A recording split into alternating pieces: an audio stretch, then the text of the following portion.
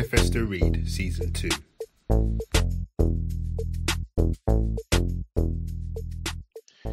Hi guys, and welcome back to our latest episode of The Manifesto Read. I am OJ and my co-host today is...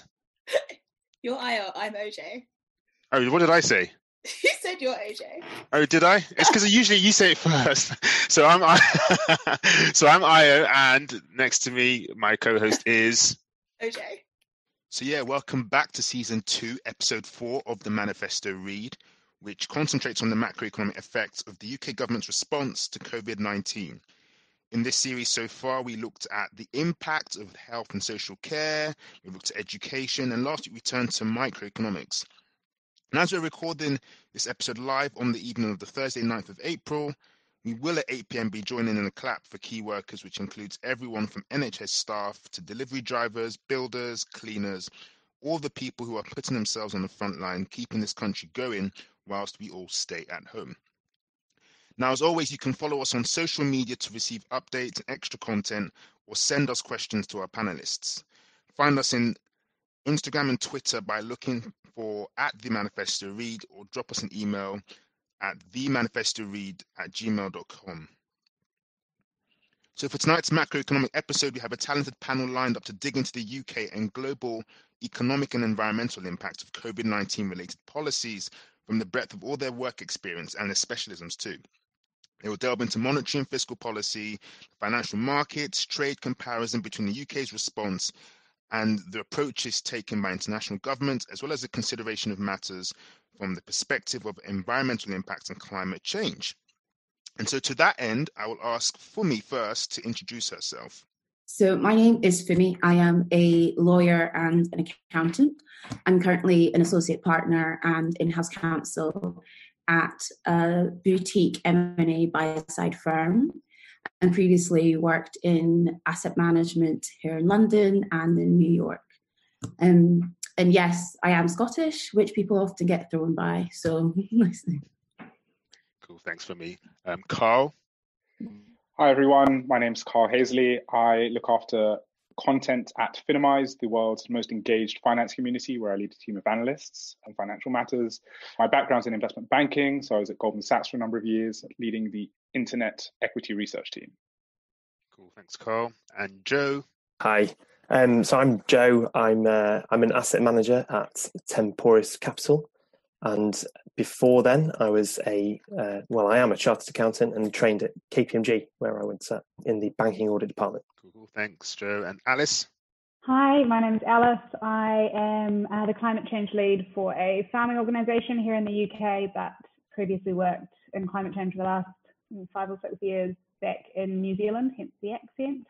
And yeah, wildly intimidated by all the world economy experts. So looking forward to learning a wee bit today as well. Thanks, Alice. Sam? Hello, my name's Sam. I'm an environmental lawyer and a legal activist working on climate and industrial pollution across Europe and beyond. And Matt. I'm a European and UK patent attorney at Cartmiles and Ransford LLP, where I've been for a little bit more than 10 years now. We're a European intellectual property law firm with offices in London and Munich. So now we're going to kind of take a dive into the first portion of this podcast episode. And what we want to do essentially with this is we want to kind of set the scene. So you recall that in the last episode, we spent a lot of time detailing specifically what the government was doing for self-employed and for the employees and what specifically each person was going to gain. What we want to kind of do is we want to look at the headline figures, take a kind of wholesale view on what the UK government and how much it's actually going to cost. And so I'm going to start off with, for me, to kind of discuss from a kind of budget perspective, from a fiscal perspective, what has the UK's response entailed? If you could kind of talk us through that. Okay, so I thought what you said is quite a good idea to just do a wee bit of background. We all know and understand that COVID-19 has had a significant impact around the world. But one of the UK responses to that is to have stringent lockdown. So the Prime Minister Boris Johnson has said that, there is a restriction on travel, people are social distancing, non-essential businesses are closed. And so what that's done is really had a massive impact on the economy. So it's an instant shock. There is a demand shock and there is a supply shock. And so the UK's fiscal response, the UK's government response, is to somehow freeze the economy where they can and pump in sort of cash into the economy. And in doing so, they've done a few things, mainly just spent a lot of money. So the provisions in which they spent in total, the total direct cost over, I would say maybe I call it 3 different budgets. We had the original budget on the 11th of March, and then we've had subsequent announcements by the Chancellor, Rishi Sunak. And the total direct cost of spending by the UK government, excluded taxes, would be about £60 billion so far. And that's little under 3% of the UK's GDP. Now, there are some headlines on these expenditures. To put it into perspective, I think that the Treasury has taken really a 3-pronged approach to their expenditure. One is to provide a bridge and a support for firms and businesses and keep people at work, or keep people sort of furloughed, so people should pseudo be at work. What that means is that businesses in which have no more of a cash inflow, so people aren't going into the coffee shops, the employees in the coffee shops would have to be let go otherwise, can still have cash in their hands to pay their obligations and stop the economy from completely collapsing. That's been done kind of threefold. The government has backed a low interest loan for larger organizations, and that was done in coordination with the Bank of England. Now, there are lots of big names, but I'm trying to just get through the headline points here. But that sort of back loan is up to £330 billion is to be made available. And that's the equivalent of 15% of the UK's GDP. Now, that's quite significant. And then we also have the provision of direct cash payments to at-risk businesses and other measures. And that totals around £27 billion. And that entails the property taxes, direct grants and supports to small and mid-sized businesses most affected. So in the leisure centres and hospitality centres, that's about £20 billion. And help with rents and business rates. And I think you spoke about a lot of these things last week. And primarily as well, the government are stepping in to ultimately pay the wage bills for private companies. Now, that is unprecedented, and that's in the COVID job retention scheme. And in total, I think there's an addition to that. I think that was from the second package, and another provision on the 27th of March increased that the government will also pay the national insurance, the employer's national insurance and statutory pension. So the estimate cost of just the COVID job retention scheme is potentially up to £12 billion if 3 million people are being furloughed and sign on to the scheme. And they're also paying for some of the earnings for self-employed workers. Now, the second prong, so I say the first prong is to sort of freeze the economy where it is by providing cash to businesses and to keep people at work. The second prong of the expenditure be a blank check to the NHS and the expansion of the welfare state. Some key numbers is the COVID response fund, £5 billion was made additional for NHS expenditure. So we have, with COVID, an increased need for resources in the NHS and to ensure people stay healthy and use in social security. They're also strengthening the social security safety net for vulnerable people at a cost of £7 billion. And then our last sort of prong of, well, we say expenditure, but it's a lack of income for the fiscal policy, is the deferred and elimination of taxes. And there's a deferral of around 30 billion VAT payments. And that brings us to that sort of £62 billion total to date. Now, I think something that's quite interesting for us to discuss is that within the COVID Act, the government do have legal power to spend, as much as possible. And we can see that yesterday, I think Rishi Sunak announced, was it £750 million for charity expenditure? So we already have a significant expenditure, up to 3% of the GDP. The last time it was this high, I think Gordon Brown's government in the financial crisis, 2008, 2009, it was up to 2%. I may be wrong if someone wants to clarify, but I think it was up to 2 or 3%. So within the first sort of 4 weeks or up to 4 weeks of this freeze or shock to the economy, we've already hit that level. Yeah, So I'm actually going to cover that. Sorry to interrupt, yeah. and we're going to cover that aspect in terms of a comparison between a government intervention of this similarity later on. But yeah, it's good that you've brought that up now. Thanks for me. And I thought too, so we've said how we've talked about the fiscal policy. So I was wondering if I should kind of quickly address the monetary policies that are assisting in this government expenditure, or is there something that you want to discuss? Yeah, so definitely. So I think, given yours and Carl's background, it'd be great to kind of hear from both of you. Carl actually outline maybe, what the government's monetary response to this has been. Yeah, sure, happy to. I guess where monetary policy differs from fiscal is that it's set by the central bank, so in this case, the Bank of England, rather than the government. And the Bank of England is typically apolitical, therefore can make decisions much more quickly. It's a smaller consensus that's needed.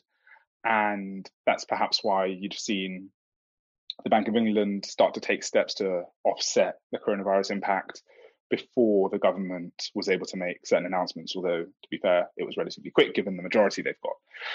So I guess there are really two, maybe three buckets of what the fiscal response has been. First of all, the Bank of England cut interest rates to, I think, 0.1% currently. So it dropped in two stages. The idea there is if you lower an interest rate, i.e. the cost of borrowing money, people, companies, etc., would take advantage of that cheaper borrowing, spend more, which typically would boost the economy. But as Funmi said, the economy is basically frozen where it is. So it's all well and good if you can borrow a bit more cheaply, but no one's spending. So that had a limited no impact at all, almost. Yeah. The second piece was really what we call quantitative easing. And that's sort of in the second bucket of what central banks do, which is affecting the supply of money into the economy. Now, there's a few different ways in which QE can happen, but ultimately what the central bank is doing is buying government bonds. That demand for government bonds helps push their yields lower and effectively lowers the cost of borrowing for other people, because everyone looks at what the government pays and then stacks up other interest rates on top of that, right? Because the government is super creditworthy, they're never going to default, etc. And then the third piece was really around banks. So, for better or worse, banks are the heart of the economy, and they need to be lending to small businesses, larger businesses that have been impacted to help them survive this crisis. And so one of the things that's happened is the Bank of England, in consultation with banks, have got the banks to agree to not pay dividends. So that's a share of profit that's usually paid out to shareholders, usually to congratulate the banks for a job well done, sort of thing. And they're not going to pay that this year, even though that was maybe last year's money. That just means there's more money in the bank account, so to speak, that they can use to help companies in the UK. Yeah. So just a couple questions, just to kind of make sure that everyone's following us. A couple of terms that have been used that it would be good to explain to our viewers. The first two terms being fiscal and monetary policy. So can I ask that you both explain your own areas and what kind of what they mean, so that our listeners can understand what we mean by monetary and fiscal policy. So we'll start with you, Funmi, first, and then we'll go to Carl. Okay. So fiscal policy is really tax and spend of the government. So how much tax the government should have taken and how much did they spend in controlling the economic supply. And that either has a deficit or that has a surplus. So if they take in or have more money than they're spending, there's a surplus. If they're spending more money than they're taking in, then there is a deficit. Yeah, I think that's kind of quite a simple way, really rudimentary way of explaining it. Don't write that down in an exam, but that's just very basic. Thanks, Funmi. And Carl, could you explain monetary policy? Yeah, so monetary policy, it's jargon for central bank policy. Central banks have two main levers. One is the interest rate, so making borrowing cheaper or more expensive will incentivize people to borrow more or less and then spend more or less. The other is affecting the money supply, which it does via another jargony term, quantitative easing. Which can you explain for us as well? I will do. So that's one way it can influence the money supply, but effectively, the TLDR is central banks print money, use that money to buy government bonds. That pushes the money into the economy because now someone else has that money that just got created. In a nutshell, that is quantitative easing. It's the process of producing more money to push into the economy. Cool.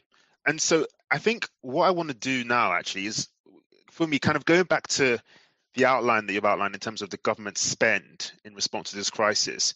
Clearly, that's a lot of money flying out the government coffers. Yeah. And, we've just come out of this 10-year period under Tory rule of what has been known as austerity. Can you kind of explain contextually the shift and kind of what's been going on there, please? Yes, I think in one word, COVID. But to take a step back, then the austerity policy, which we all are very well aware of over the last 10 years, I think starting with the Conservative and Liberal coalition government in 2010, I want to say, it was felt that the UK was in a fiscal deficit. So the government was spending more money than it was taking in.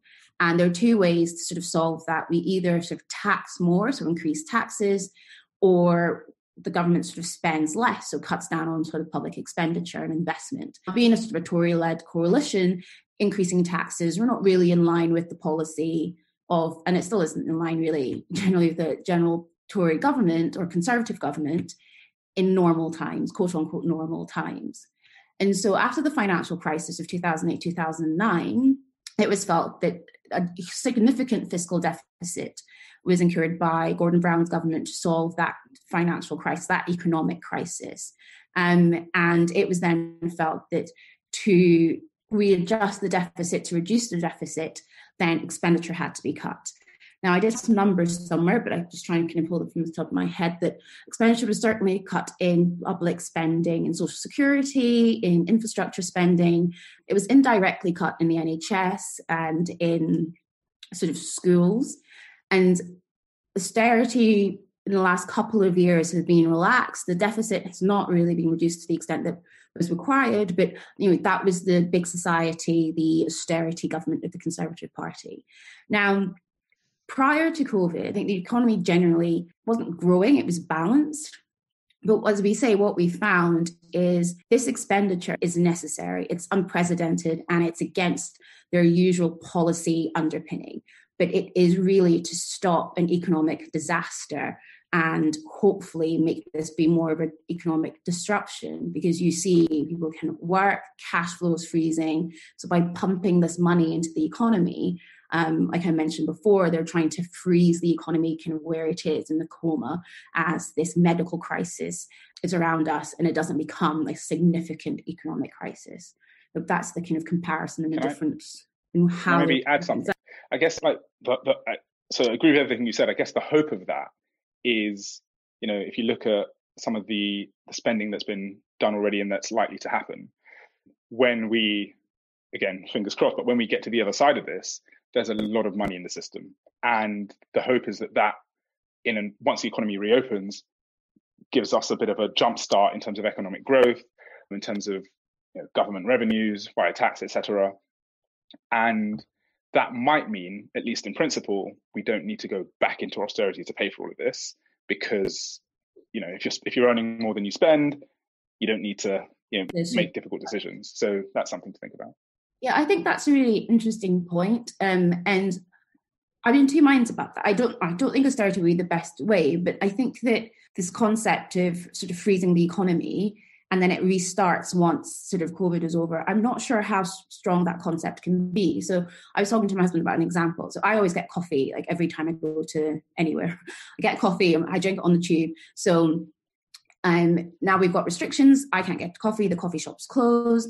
Say it's been for 30 days, a whole month. The first Monday that I can then go and get a coffee, I'm not going to buy 30 coffees. And I wonder if there's this hope that immediately when kind of these physical restrictions have stopped, then the economy will jump in the sense that it would have done within the last month. And so yes. I agree that maybe austerity won't be the way, because I don't think that given how we have, we're going to be clapping for the NHS in 5 minutes, we're seeing the significance of having a good, strong healthcare service.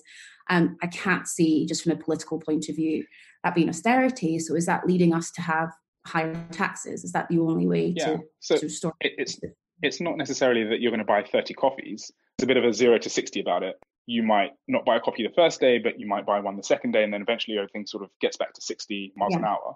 That's the first point. The second is, the hope is that because there is more money in the system, once you start buying coffees, it's not just you that buys a coffee. Maybe your neighbor buys a coffee and they didn't previously, because maybe they're in a position to now treat themselves to a coffee. And that's the idea that, we come back, this, like I said, there's money in the system. Companies have been able to borrow at extremely low rates. Maybe that infrastructure project that they weren't going to do because it didn't quite make sense just got cheaper. They do that. They hire more people to buy coffees in the morning. So it's not a 0 to 100. It's more a 0 to 60, and then we're motoring along. And the question is how quickly we get to 60. Looking at it, I think you're more positive than me, actually. So, Carl, I've got a question actually for you, following up on this monetary policy. Historically, for the last kind of 10 years, we've had quite low interest rates. Are we getting to a stage whereby monetary policy is kind of reaching the limits of its use in terms of exchange rate manipulation and QE? When do we get to a stage where not much more we can do? Yeah, it's a good question. It's a question we've been asking for years. We've had, like you said, low rates for years. I think the last couple of years, maybe 2019, put that to the side a little bit.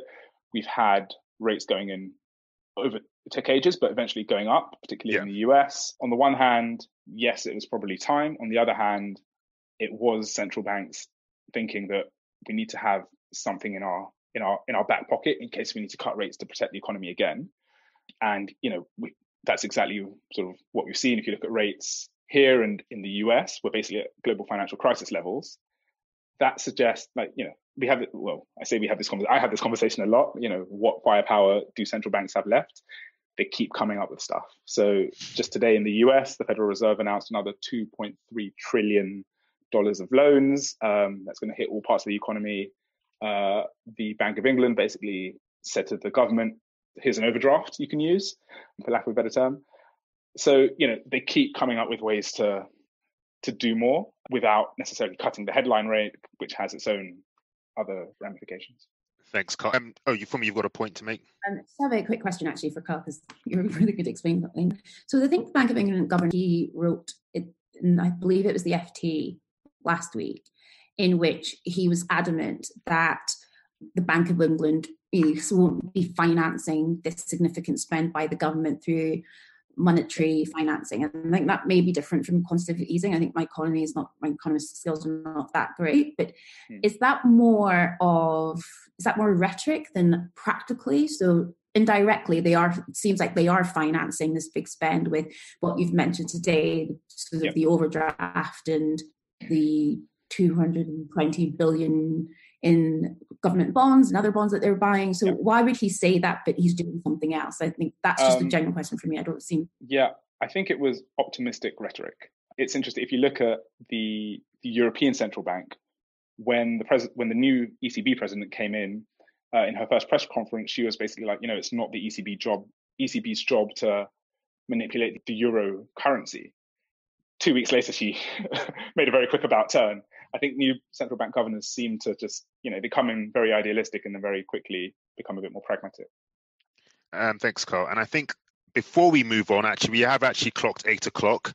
And so to our listeners out there and as our panelists, let's use this time to show some appreciation to our carers, the NHS staff, our key workers who are at the front line, who have been literally heroes, frankly. Let's just acknowledge them and give them a round of applause wherever it is that you are. Round of applause to NHS staff. We really appreciate you. We love you guys. Proverbial banging of pots and pans. We're joining everyone. We joined with everyone in the country who was acknowledging and appreciating, banging our teacups, banging our drinks, or whatever it is you have to bang. Shake.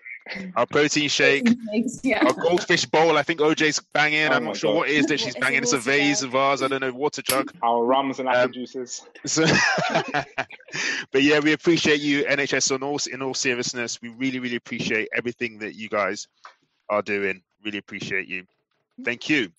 And so back to Manifesto Read Matters. This is actually the conversation that you and Funmi have been having. Actually, offers a really nice segue into what other countries are doing. I know, Carl, you alluded earlier to kind of what the US central bank is doing. And I kind of want you to kind of give a brief overview as to what other let's say G7 developed nations are doing in response to the COVID crisis, and whether there are kind of any similarities or any differences. And obviously there are differences, but kind of in terms of general approach, what's going on there? Yeah, I think there are probably two major buckets. I think the UK is probably closer to, let's call it bucket one, which is where the US has gone down this route, Japan's gone down this route, a lot of major economies have gone down this route, which is cutting headline interest rates and unprecedented levels of spending or economic support in one way, or another. You've even seen that in China, although to a sort of mixed degree, given its economy is just a very different beast compared to in the West. The second bucket, though, is places like the Eurozone. Like they've gone a pretty, it's not massively different, but it is notably different way. So the Eurozone already has negative interest rates, and we can come on to it if it's interesting, just around like the ramifications there. It's generally not a good thing. So rather than cut rates even lower, because it hasn't got the wiggle room to, its approach is a little bit different. It's focused really on equipping the region's banks to help businesses, particularly small, medium businesses in the region. It's, things like ultra cheap loans to banks, things like lowering the reserve rate. So, for every £100 you have, the amount you've got to keep in reserve just in case, lowering that so that more money can be lent, as well as some of the things that we talked about up top around bond purchases or asset purchases, so quantitative easing, printing money to buy stuff to free up cash. But from the government point of view, the Eurozone is relying on individual countries to come up with spending plans that help local companies, that help workers in particular, freelancers, etc. So it's a little bit different to the sort of top-down rate cuts you're seeing elsewhere. Cool. And I think what we probably want to do now actually is move into what this means going forward. I know, we've spoken a bit about the cash that's been spent. We've spoken a bit about some of the legacy issues. What does this mean going forward in terms of government economic policy? And I think, Matt, you had some thoughts on this in terms of, particularly in the UK's perspective, from a Brexit point of view. We were literally just come out of Brexit, which has kind of dominated the domestic scene. We were supposed to be negotiating trade deals with the EU this year. What does this mean for that? And, what does this mean for other trade deals that we're looking to negotiate going forward? So I think we'll come back to Matt on that question. I think what we'll do now actually is probably we'll come back to Matt on the UK front. For me, maybe if we can look at state budgets globally and look at what impact this has on state budgets globally from a fiscal perspective, how does this impact government responses all around the world going forward? So state budgets globally, their fiscal deficit has increased significantly. We mentioned with the UK that we are already at 3% of GDP in the expenditure to date. And then we see yesterday there was 750 million added. Today there was the request for the overdraft facility. And it's likely that this restriction and containment of the lockdown in Britain will extend longer than the 13th or 14th of April was the initial time. Yeah. So we have, I'd say, arguably now 3 months. In the US, we've had that $2.3 trillion care package. This is a very good name for that, the CARE Act. And I think that's around 11% of the GDP. I'm just giving some sort of numbers to say that early in this crisis, because unfortunately we are still relatively early in this crisis compared to other parts of the world, the government expenditure has been vast, it's been quick, it's been significant.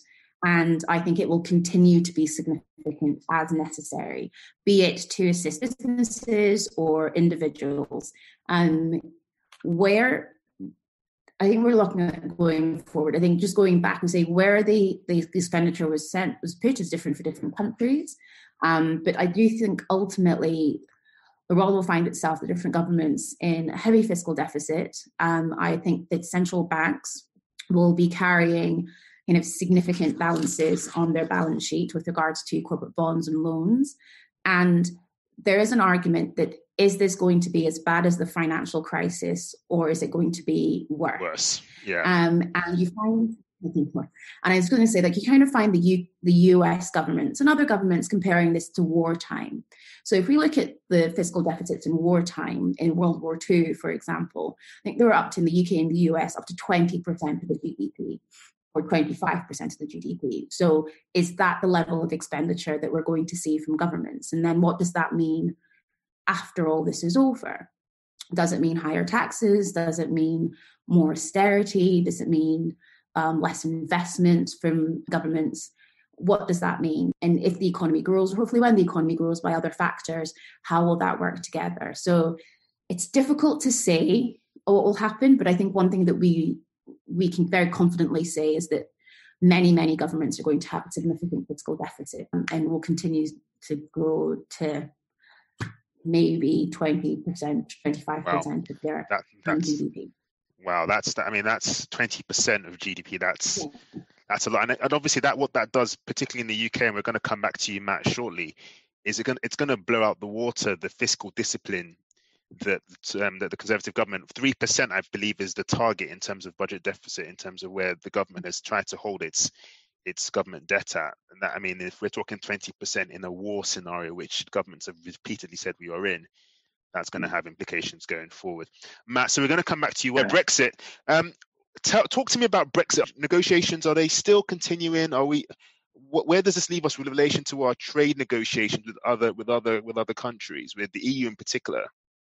So yeah, I mean, we're told that there's still contact, is the way they've been putting it. There's still contact between us and the EU, but to be honest, most of the key players have either had symptoms and been self-isolating, or or worse than that, as we all know. So we're told that they're still in touch and that everything is still going to plan. But what I think it's fair to say that Brexit's had a huge impact on COVID and the way that we've dealt with COVID, and the reciprocal situation is also true in that COVID has a massive effect on Brexit negotiations.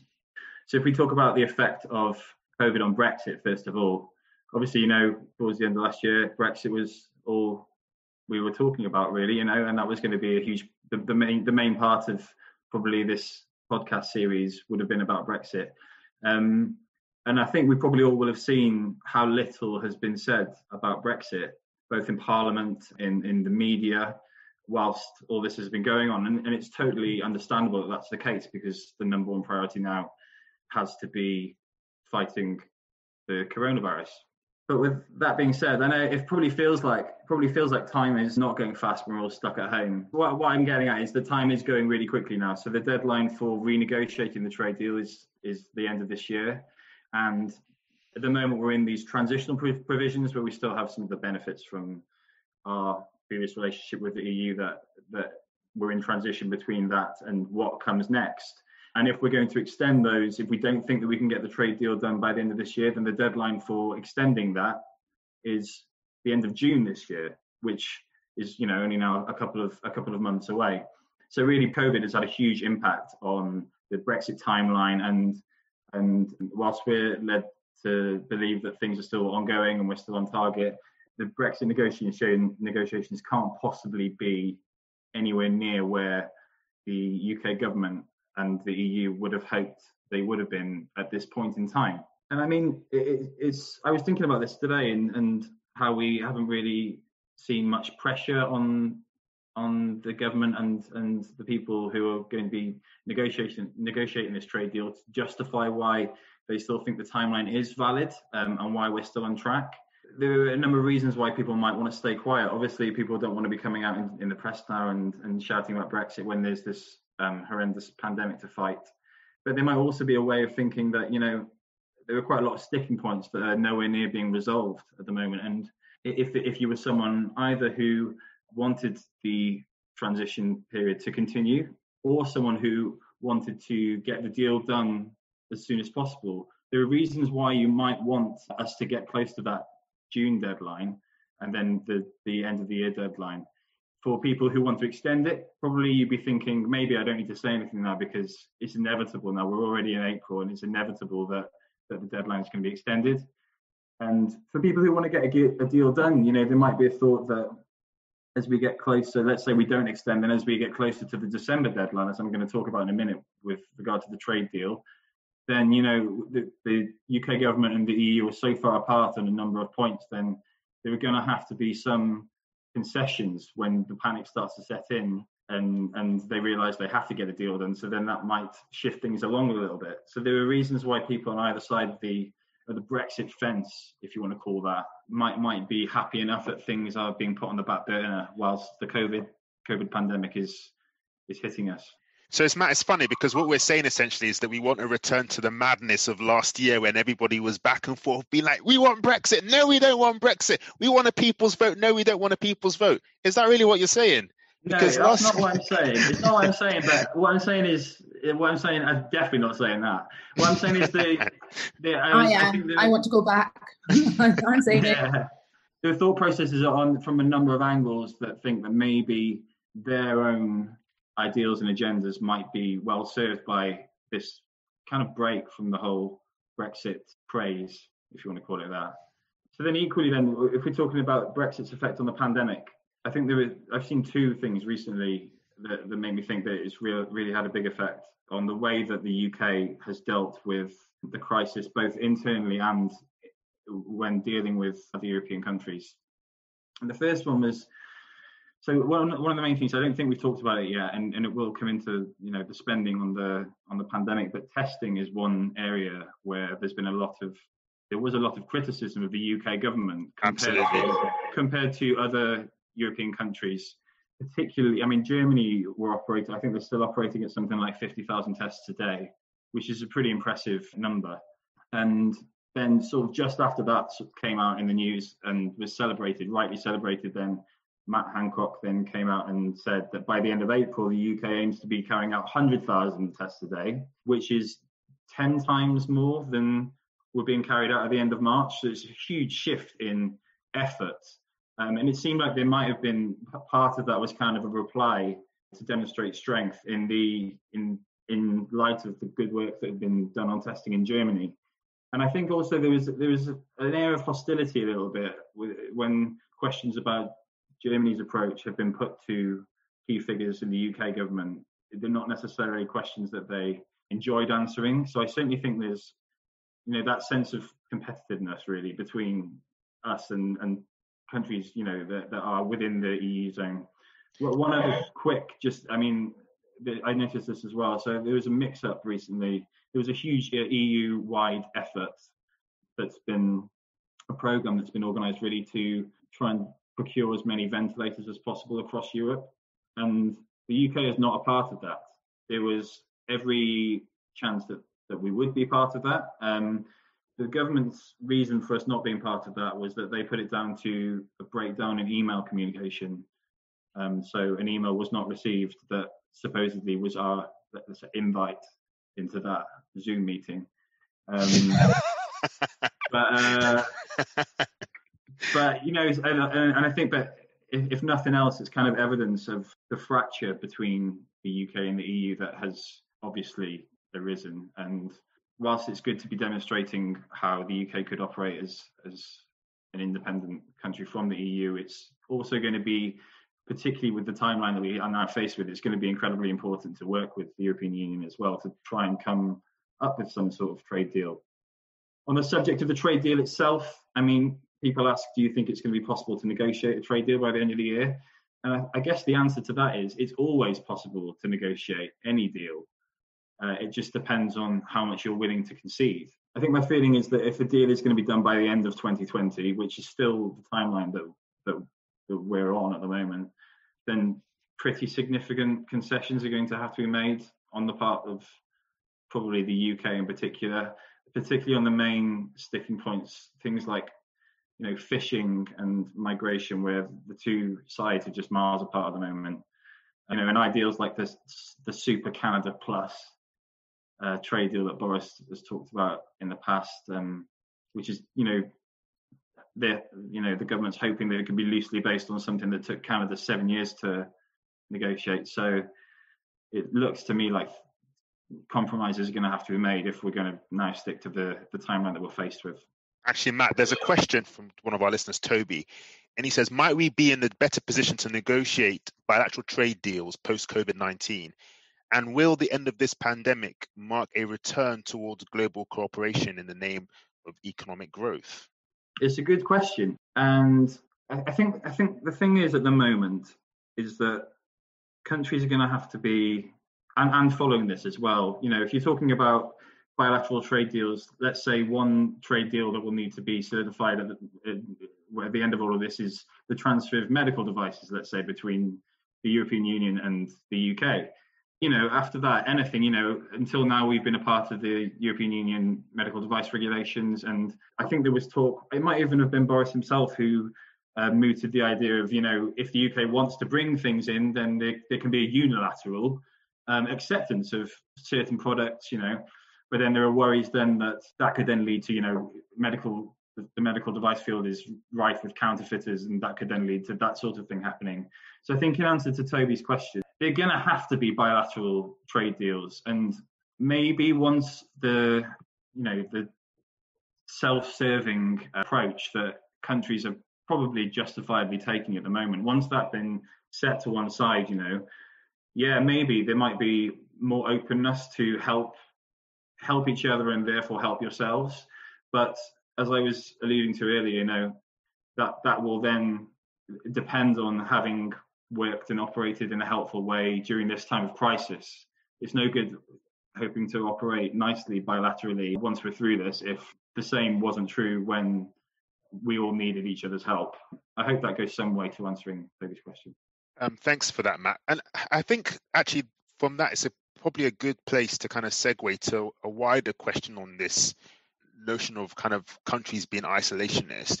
If we can accept that countries are going to take an isolationist stance on this because they need to protect the health of their own nations, why haven't we heard so much, and maybe correct me if I'm wrong, and this is a question to the wider panel, why haven't we heard so much from the IMF or the World Bank or the OECD? What's their response to this? Why has there been, well, for me, a deafening silence, really, in terms of what their response to this? And I think we should frame this question in context of, the fact that some developing nations will need financial assistance as well. Any answers? Any takers? Don't all rush up at once. I don't have an answer, just more of a point. Because something on my Facebook popped up about a conversation with, I believe it was one of the financiers in the World Bank. And I thought, this might be a good thing to watch for this particular, for this podcast. And if I'm honest, there really wasn't any information. It was really more of the standard rhetoric of assisting developing countries, of how developing countries will need assistance, but no comprehensive conversation of, okay, what's that going to look like? When do we think developing countries may need assistance? Because, currently the outbreak really is in Europe and in America. Will it go to developing countries? What type of assistance will they need? And on a broader level, one of the questions I have, which just to add to your question, is we do have for developing countries, there is that conversation about sort of debt repayments. And if developing countries are going to have to pump in, like every other country has done, money into their economy, would it make sense to kind of freeze those repayments to these international organizations? And maybe that's where the silence is that it's kind of shining a light on a lot of some problematic areas within that. And also the UK, I'm not sure if they're going to follow through with this because we're getting lots of money, I know that one of the things the government spent their money on is £150 million to the IMF to help with this global assistance during the COVID pandemic. And where does that go? Yeah, Carl. And one of the things that I guess makes the trouble for developing economies even worse is that a lot of them have significant amounts of debt denominated in US dollars. Now, as over the last month or so, to bring it back to markets, investors have been worried about the future of the economy. They've piled into buying US dollars as one of the safest global currencies, safest economies in the world, and that's pushed the value of the dollar up. Now, currencies generally work in pairs, and living in the UK, we've definitely might have noticed the pound getting weaker versus the dollar, although we're not flying anywhere, so kind of doesn't matter, at least for now. But the value of emerging market or developing economy currencies has fallen versus the dollar. So all of a sudden, their economies have ground to a halt. they've got to battle COVID-19, and the value of their debt repayments has shot through the roof because they're in dollars and the dollar's gone up. So it's an even bigger mountain for these countries to climb. OJ, I think you were going to mention regarding the World Bank. Yeah, so on the 2nd of April, the World Bank Group announced that it was going to provide $160 billion over the next 15 months to support COVID-19 measures to help countries that have developing country status. So to give an example, they said for Africa, they'd provide $82 million, which would help Ethiopia and the Democratic Republic of Congo. And one of the reasons I'm bringing this up in particular is because one thing which has been quite controversial, and it's something we got our public health expert, Danielle Fraser-Solomon, to speak about, was this vaccination concern which has arisen over 2 French doctors talking about testing a vaccine in Africa on the basis that, frankly, Africa doesn't have the same measures or protection measures that other countries have, and so on and so forth. It's quite interesting to see that the Democratic Republic of Congo is a specific country that's been highlighted by the World Bank as somewhere that they would provide significant amounts of money for, because the Democratic Republic of Congo is a country which has indicated it would consent to the vaccine testing happening on its population. So you wonder whether those things are in any way connected. The fact that they are receiving all of this, or it's been promised to them, and the government is very acquiescent and very open to having this sent over to them. So it's something we spoke about in series 1. You guys all know I'm not a massive fan of foreign aid and cash injections and so on, because it often comes with requirements or conditions, or there's some sort of pressure, even if it's not explicit, to those countries to agree to things they may not otherwise have done so. But yes, there have been some announcements by the looks of it around these injections of money across, I think it's around 65 countries that they indicated on the 2nd of April. I don't know if there's been an update. It's 25 countries, and then they're having new operations which are going to move over to 40 more countries using a fast track process. OJ, there was an update today actually. So 90 countries have now applied for help from the IMF, and they've said that they've got about $1 trillion war chest that they are willing and ready to deploy to those countries in need. It's going to be interesting, isn't it, to see what the ongoing impact of that will be, because historically, the moment any country receives aid, frankly, there's a backward step in terms of their development. Like you say, Carl, it increases this kind of sense of whether there's an actual debt or not. It increases this sense of obligation that they feel towards developing countries very often to agree to matters. So that's something for us definitely to keep an eye on in future. Cool. Yeah, agreed. Thanks, OJ, and thanks, guys. So clearly stuff is happening with our supranational organizations. They are helping out and are in the process of helping out. So we're going to move into our next deep dive, which is going to be looking at financial markets' response to this. If the financial markets are going to be critical to how, financially we get out of this. And I think particularly looking at banking structures within economies, I want to kind of touch upon the effects of COVID-19 on financial markets in the UK, and I'm kind of going to look towards Carl and Joe to kind of give us a steer here. But Carl, directed at you primarily first. What has been the effect on the financial markets in the UK of COVID-19 in terms of the equity markets, in terms of the bond markets? What's been happening? Carnage, I presume, but please shed further light. Yeah, somewhere between a bloodbath and carnage. It's been messy. So just taking the last month, suffice to say, stock markets plummeted. To take a global stance, first of all, I think more than $20 trillion of value were wiped off global stock markets. If you bring that to the UK, there's an index of all UK stocks, the FTSE All Share, that fell almost 30%. If you look at the FTSE 100, which is the 100 biggest companies in the UK, that fell around, I think, 25% last month in March. And the reason for that's pretty simple. People have stopped their discretionary spending because of the virus. They're staying at home because they don't want to get sick, and no one's booking travel, no one's eating out in restaurants, people aren't treating themselves to a nice bag, and people are only buying the essentials. And for the UK, 80% of the economy is driven by services. Now, services is basically non-manufacturing stuff, so it's effectively us spending money on anything. So when that dries up, the UK economy takes a massive nosedive. And investors, the stock market is generally very forward-looking in that it doesn't take a huge leap to realize that companies aren't going to make as much money as people previously thought. And so at least for now, those companies aren't worth as much. And so people have sold off their shares. Companies worst hit is a group of companies we tend to call cyclicals. Those are ones whose fortunes tend to track the global economy pretty directly. So if you're feeling a bit richer, you might buy a new car. That's not happening. New car registrations last month were down 40% in the UK. Luxury, again, no one's buying a Hermes bag for 10K right now. No one's treating themselves to a new outfit, although if you are buying an outfit, you're probably only buying the top half because we're all on Zoom. On the other hand, people, like some companies, unless they're one of our friends who's been buying one of everything. We can name and shame her, it's Ore. Oh, Ore, yeah. Ore has single-handedly propped up the UK economy. There are sectors, there are types of companies that have done less badly, let's say. Not necessarily well, but less badly. We call those defensives. Those are companies that make and sell stuff that people buy no matter what. So consumer staples. They sell tinned food, drinks, Dettol, that kind of thing. The stuff you buy no matter what. Healthcare for obvious reasons, and telecoms, maps, broadband problems notwithstanding. The last thing you're going to cancel right now is your internet because you need to watch Netflix and you need to be on Zoom. So those businesses have done pretty well. And you mentioned government bonds, Ayo. They've had a whale of a time.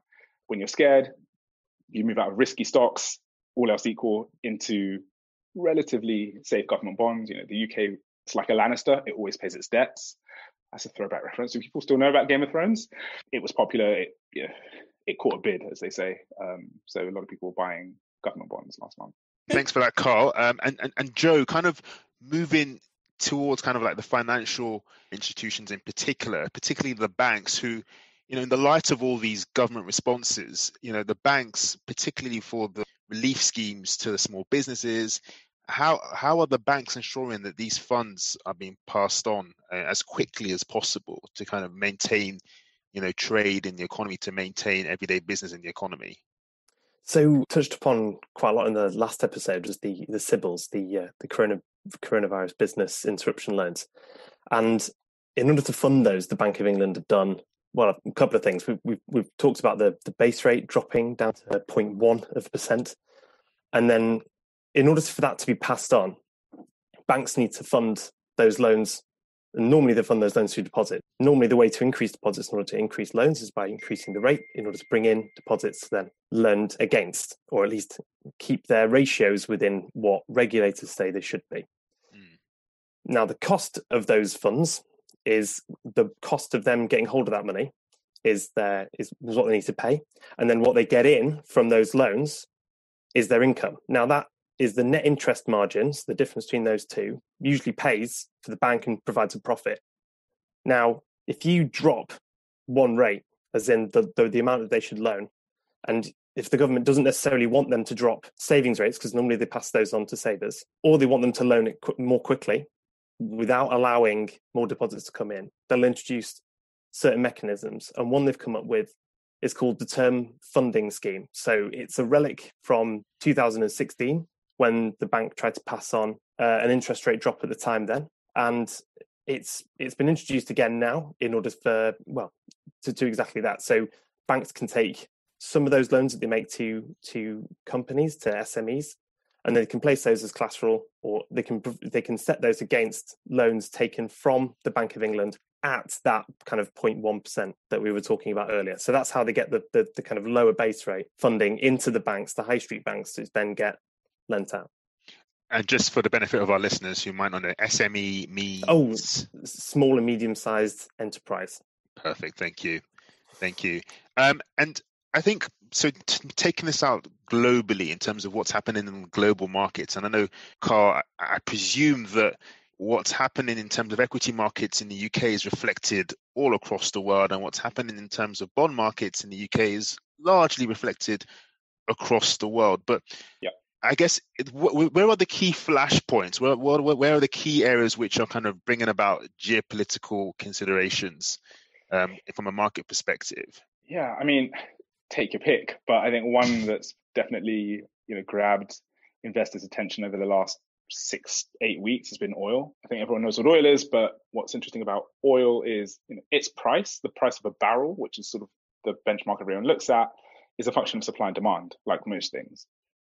Now, demand is actually pretty well linked to the global economy, because if the global economy is growing, more executives are flying around in planes, more consumers are flying around in planes, we're all buying more stuff. A lot of that stuff takes oil in the form of plastic to be made, and even if it doesn't, it's going around in trucks run by Amazon or FedEx, and those need oil by way of petrol. So oil tracks global demand generally. And as we've said a couple of times, one of the main economic impacts of coronavirus is that it has nixed demand, right? We're all just not doing anything. We're sat at home twiddling our thumbs and watching Tiger King. What that has already done is push demand lower. Assume supply stays the same, that should mean that oil's price goes down. Now, that was happening. And what tends to happen when we're in that situation is a lot of the big oil producing companies come together and think, let's produce a little bit less, let's nudge the price back up, and then we're all laughing. But Russia and Saudi Arabia got into a bit of a tussle around that, couldn't quite form an agreement, and so they've been producing way more oil than anyone really needs.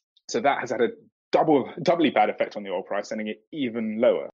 At one point in March, it was the cheapest it had been in 18 years, which means there are some people probably listening to this who were not alive the last time oil was as cheap as it is now, which is crazy. That said, it looks like we might have some sort of arrangement between Saudi Arabia, Russia, and literally everyone else who makes oil, because it's untenable where it is. Oil somewhere around $30 a barrel means that I don't want to say most, but a large number of countries that produce oil spend more getting it out the ground than they receive selling it on. That's just untenable, right? You're literally burning cash. Question is whether any deal, one, has the desired effect on the oil price, given A, no production cuts are going to happen until May, if they happen at all. B, countries have been less than 100% honest about their cuts. They say they cut, then they maybe do 50% of the cuts they said they're going to do, so there'll still be more oil around. And three, global demand is much, much lower. So, Joe, do you have anything to contribute to this? I know that this is specifically an area that you know well, so it'd be interesting to hear your thoughts in this area as well. Yeah, it was covered well. I just want to add the other bit of the supply that's kind of exacerbated all of this is running out of storage. It was reported a couple of weeks ago that Canada, in terms of its inventories or strategic inventory, is going to run out of space to actually store the oil that's coming out of the ground. So given that sometimes what happens when we have low oil prices is traders, kind of your Glencores, Trafigura's, kind of companies like that, what they'll do is they'll buy their oil now and they'll sell a contract to deliver that oil in 6 months' time, and then they'll pay to store that oil in the meantime. Now, as you have storage running out, there's nowhere to store it. So it adds kind of increased pressure on that price downwards. As well as the clear kind of massive production output increase from Saudi Arabia. Yeah, amazing. And actually, it's interesting that this conversation on oil nicely leads us in. I'm going to avoid using a word that my co-host doesn't want me to use. I won't say what that word is, but it might start with an S and end with a way. But this leads us nicely into discussions on climate change, and what the impact of COVID-19 has been on that. And I sent to the group chat, we have a cool group chat because we're such cool panelists, and I sent to the group chat earlier on this week, it was a picture, I think it was like a diagram of the globe. There's an air travel diagram, which had a very interesting difference between 2019 and 2020. And so Alice and Sam, I'm kind of looking to you, what do you think is happening in relation to climate change in terms of where we are now with COVID-19, and what are the impacts that we're seeing? Yeah, I can sort of get started. It's really similar to what Carl was saying about oil being linked to the economy. You can also kind of have a look at the pattern that we're seeing at the moment, and it's very directly linked to emissions. So obviously with the massive reduction in transport that we're seeing, energy demand being reduced, industrial activity kind of slowing down, there's been a big reduction in greenhouse gas emissions and air pollutants. I think China's seen something like a 25% reduction. in their emissions over the last 2 months, although to be fair, that is now starting to pick back up.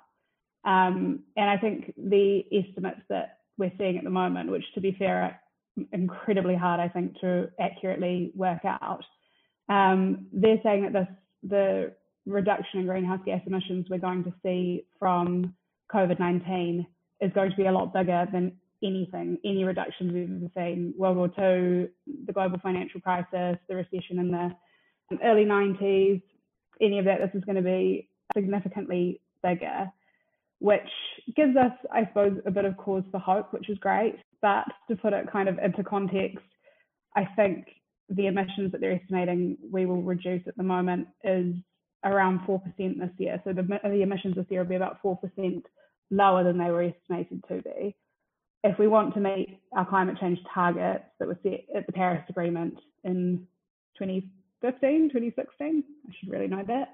Yeah, so if we want to meet those targets, we actually have to reduce emissions by 6% per year. So kind of gives you an idea of the scale of the change that we need. But also, I mean, I heard someone say the other day that COVID-19 is pretty much the worst PR possible for the climate crisis because, yep, cool, we've reduced these emissions. How have we done it? We've locked ourselves inside and shut down the economy. So there's been a lot of really kind of hopeful, exciting stories about the environment that have come out around coronavirus, dolphins in Venice and all of that, which I think have been a bit debunked. But the reality is that unless we use this as a bit of a catalyst to change behaviours and transform the economy completely going forward, the long-term emissions reductions are just not actually going to be that great. And particularly in relation to kind of how the government does capitalise on the recovery to kind of steer the narrative and steer the dynamic, towards a more low carbon economy, given where we're at now with the figures that Alice has kind of helpfully shared with us. How do we see this panning out moving forward? Yeah, I mean, I would say fairly firmly that there is no environmental benefit to the current global pandemic. You can have the stats which will show a little bit of reduction in air quality problems or a little bit of reduction in CO2 emissions. That doesn't really matter, right? People are dying, and that's what matters. Nobody is benefiting environmentally from the current crisis. And every crisis hits the poorest hardest. That's true for the COVID crisis. That is true also for the climate crisis. And what matters from an environmental perspective is what we do in the future. And that was true before the COVID crisis, and it remains true after the COVID crisis. And actually, if you're thinking about it purely from an environmental perspective, if I'm looking at it, what I do in my job, the COVID crisis is a very bad thing, not just in its own terms, but also in terms of the environmental movement. We were just reaching a point where it felt like a bit of a tipping point in terms of climate consciousness and climate awareness. The EU has put forward its Green New Deal proposals, which are fantastic. They could be better, but they're really great. And there's a risk that all this momentum that was building up gets sidelined by the very necessary responses to the pandemic. I think it would be wrong to talk about the response to the pandemic as an opportunity, because it's not an opportunity, but there are different ways that you can respond in terms of the investment that is put into the economy as a result of the pandemic. And what's really important is that government's responses prioritise putting people and society and sustainable business at the heart of their responses. Naomi Klein has famously talked about the shock doctrine and about how big corporations and vested interests will use crises to push their own agenda. And it's definitely important that the big fossil fuel companies, who spend far more on lobbyists than anybody else and know how to grease the wheels of power, are not able to use this as an opportunity to delay the direction we were starting to move in on climate and on the ecological crises. I think, what governments everywhere need to do is stick with the positive intentions that they were starting to build and take them to the next level where and when they can, as we get things back on track post COVID. Can I ask a question? I'm just wondering, so on that point you made about them not losing momentum, it's an argument that's been made to me. I just want to see, I guess, from your point of view, whether it holds much water, because I genuinely don't know. People have said that if the oil price stays as low as it is and doesn't shoot back up above 50, let's say, that the cost benefit that a lot of people have been doing around switching to more renewable, more sustainable energy stops being so attractive because oil is so cheap, and it's just, and everyone's sort of like, well, if I do it, it's fine. If everyone else does it, maybe it's this problem. Is that a genuine risk to the momentum in sort of sustainable energy?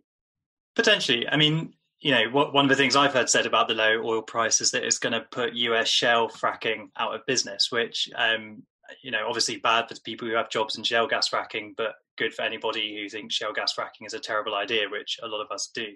At the same time, cheaper oil means you can buy more of it. If it's cheaper because there's a global economic shock, then presumably that's because there's less demand for it. So I'm not an economist, but if it's cheaper because there's a price war, then that's, a different thing again. Yeah. I wouldn't think of it in those sort of terms. What we need to respond to the climate and ecological crises is not prices of this or that to change a bit. What we need is a real rethinking about the priorities we have as a global society. Coal can be cheap, oil can be cheap, we can use it. We can subsidize it. We do. Governments around the world pump huge amounts of subsidies into the fossil fuels industry every year. That's why it's so cheap. And what we need to do is rethink the global society that we want. And so I'm not too fixated on, the price of oil. I probably should be. I'm not an economist. I'm a lawyer. No, genuine question. I don't have an answer. So, well, now I have a better answer. It's a really interesting point that you make, Sam, because it also came up in our Macroeconomics episode where we were discussing the risk of moving into austerity. And I think it's things which have come up in the group chats that I've had with my friends as well, about how it really needs to happen is a complete change of thinking around things like what is the minimum level of welfare that everybody should have. Because one of the major areas which has come up is that this whole idea of social distancing, for example, is something that you can really only do if you're privileged enough to live in suitable housing.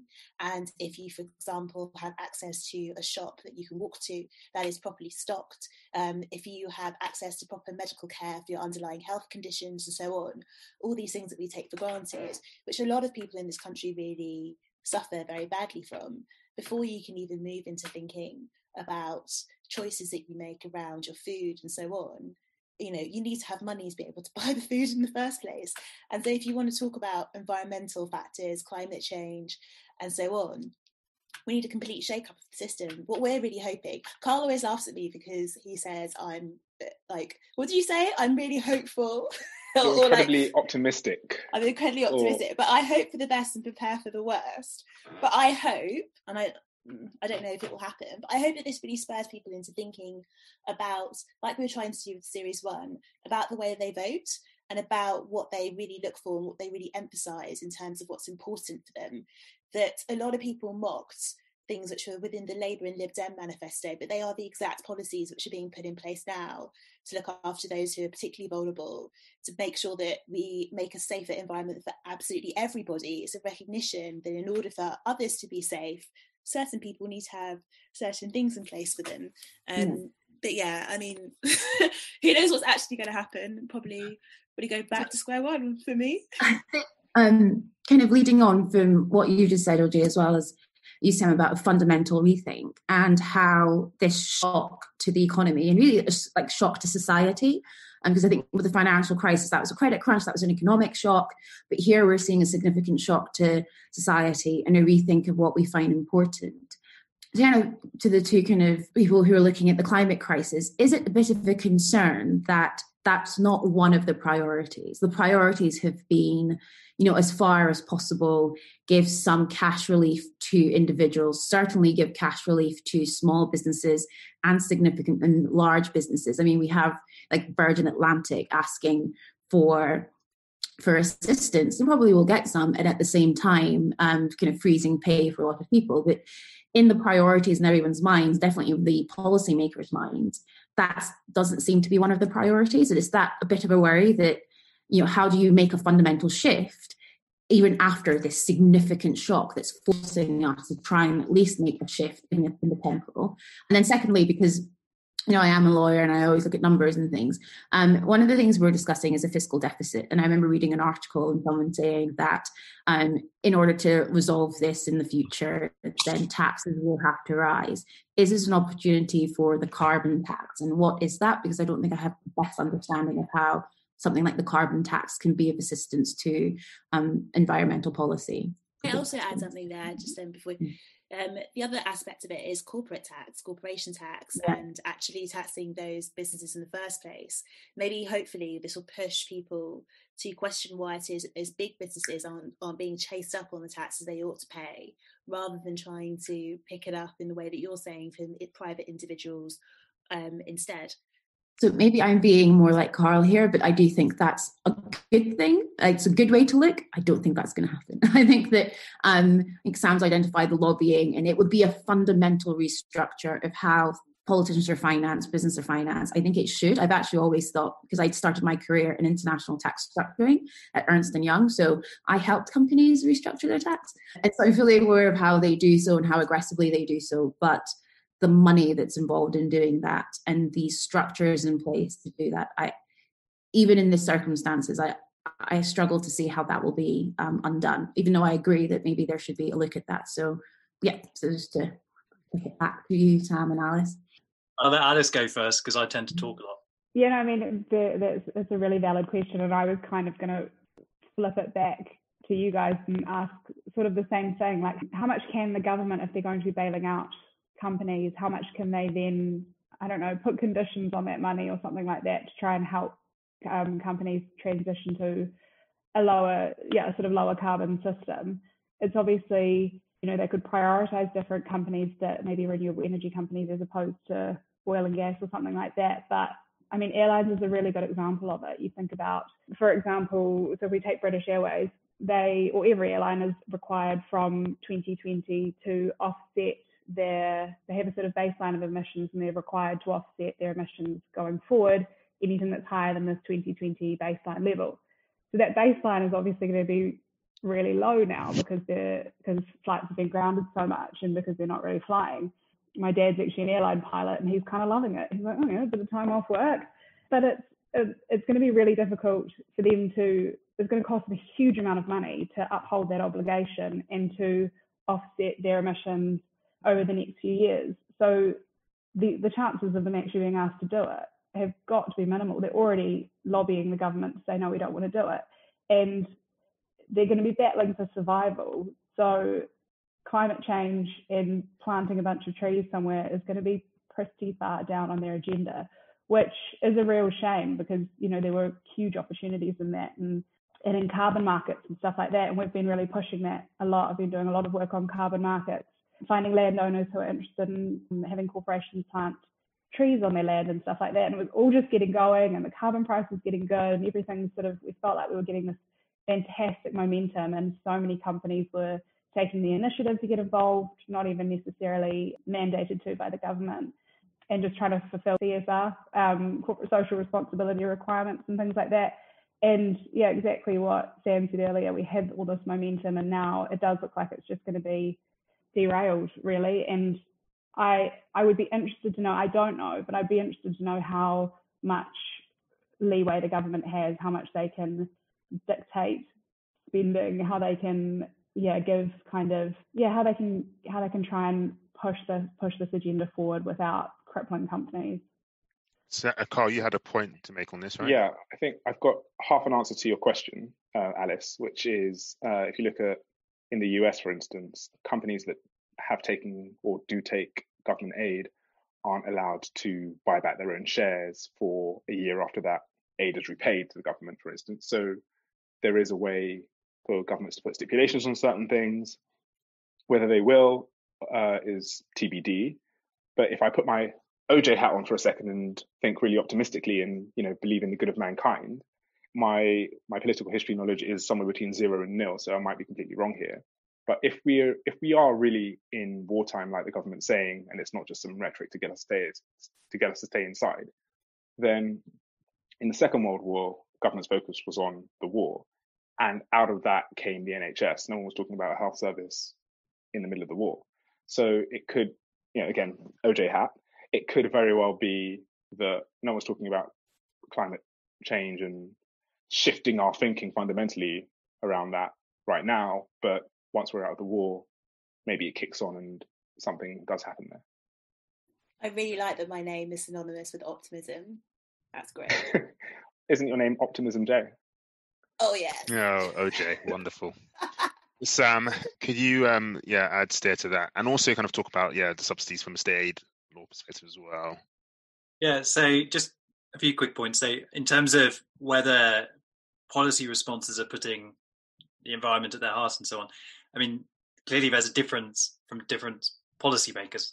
In the US, they've suspended enforcement of environmental laws during the crisis, which seems a completely bizarre response, frankly, given that the crisis stems in part from some environmental issues with the way wildlife has been. I mean, I believe that was just this was an excuse for them to do something that they were looking to do anyway. I mean, it's the direction Trump's been going in, so it's no great shock from that perspective, but it's a terrible response. Whereas you compare it with the EU, where they are talking about how they can use the Green Deal to help with the recovery and this kind of thing.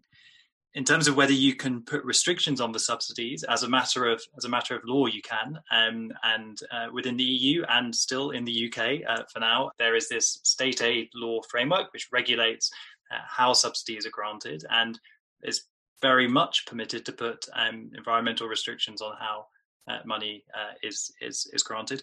Whether now is the time to be focusing on that, I'm not sure, because the short-term need is to save people's jobs and stop people falling into poverty.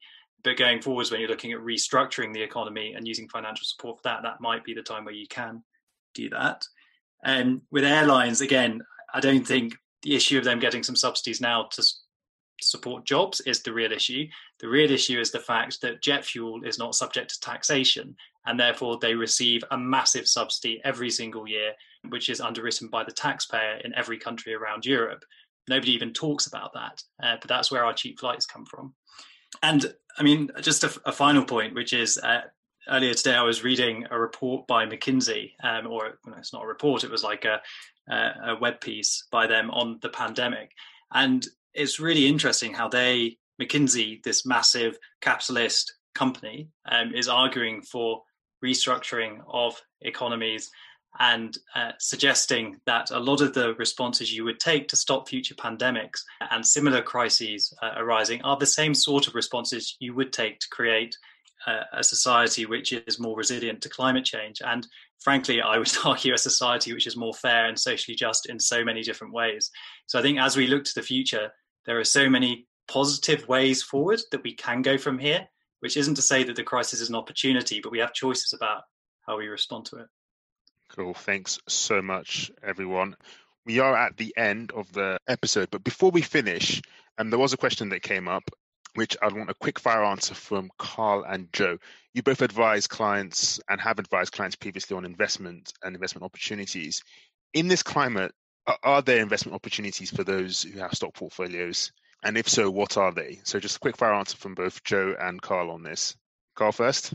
Yeah, go, Carl. Yeah. All right, I'll kick off. I mean, yeah, there are always opportunities in crisis.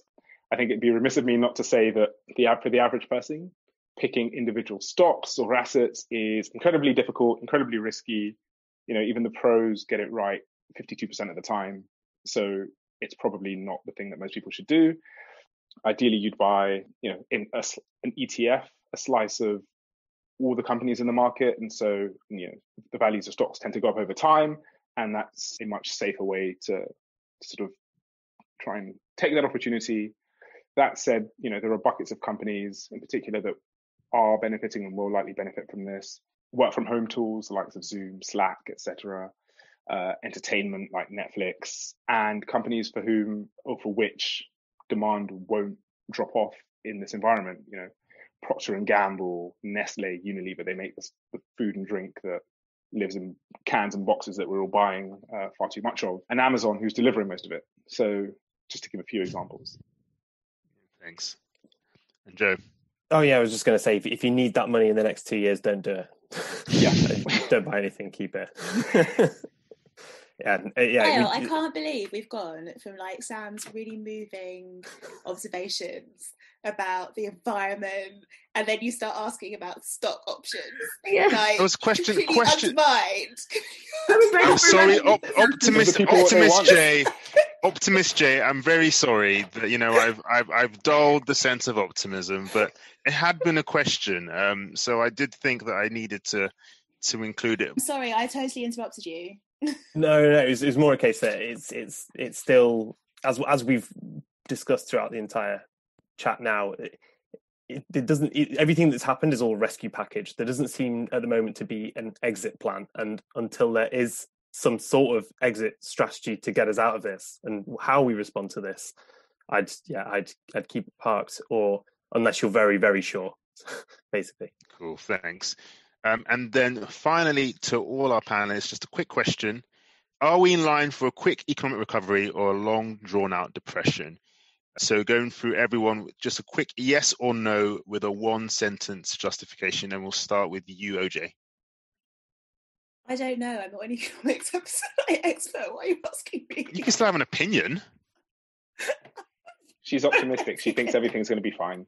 Short and sharp, because she's an optimistic. We'll answer on her behalf. Thank you, Joe. Long drawn out, no exit strategy. Fair play. For me, so it sounds the classic lawyer answer. It depends.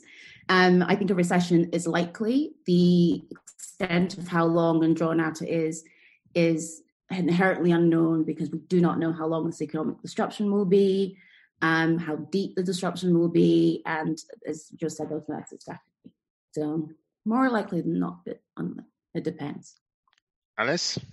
I kind of want to pull an OJ on this one. I don't really know either. But being optimistic, it'll be quick-ish, but we will all come out of it, with a fairer, more climate-friendly society. Be hugely optimistic, but hey, who knows?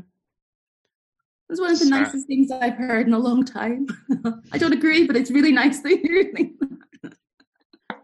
Sam?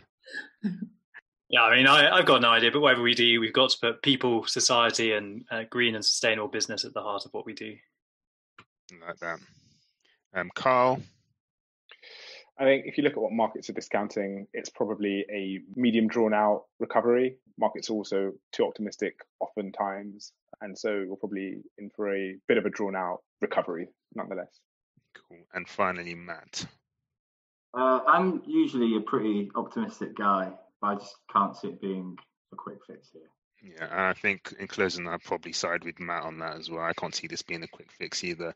But I can say that if we do take some of Sam and OJ and Alice's optimism juice, that actually the upside to this could actually potentially be quite amazing.